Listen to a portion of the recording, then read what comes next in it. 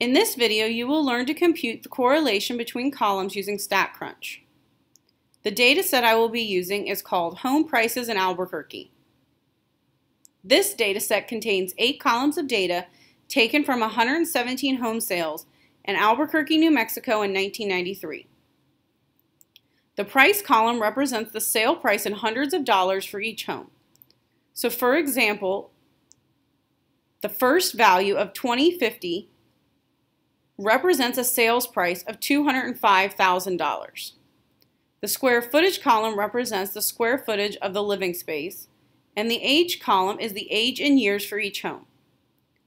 The feats column gives the number of features such as a dishwasher, microwave, or dryer included in the home.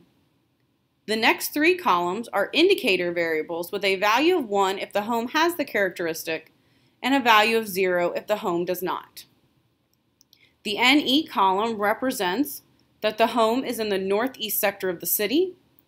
The CUS column is if the home is a custom home, and the CORE column is if the home is on a corner lot. The tax column represents the annual property taxes for the house in dollars. Let's begin by creating a correlation matrix between the variables in the data set. To do so, under the Stat menu, choose Summary Stats, Correlation. For this example, I want to select all the columns.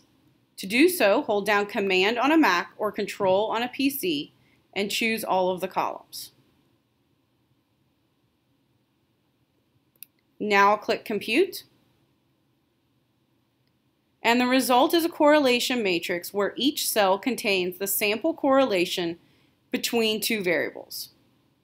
So for example, in the cell between price and square footage, an approximate value of 0.84 represents the correlation between the sales prices of the home and its square footage.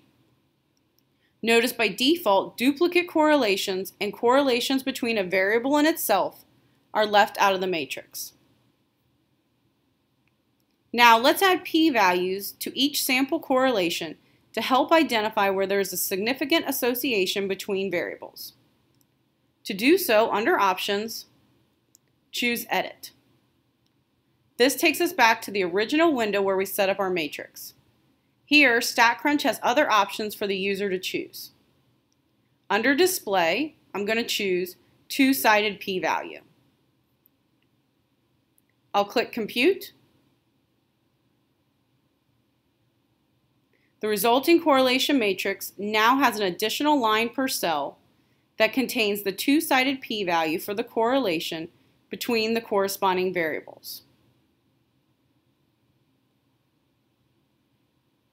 Instead of all this extra information, let's say you just want to see a matrix how price compares to the other variables.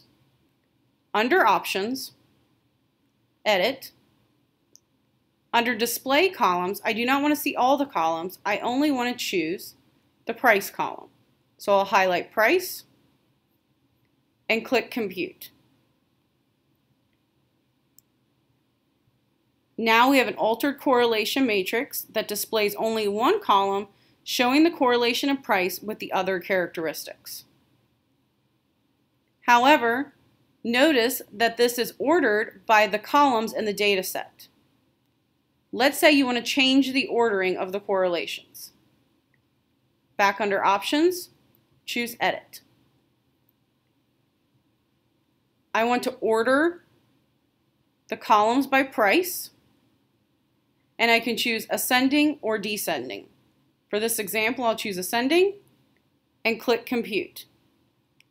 Now the correlation matrix has the variables across the rows sorted in ascending order from the lowest correlation price and age to the highest correlation price with tax.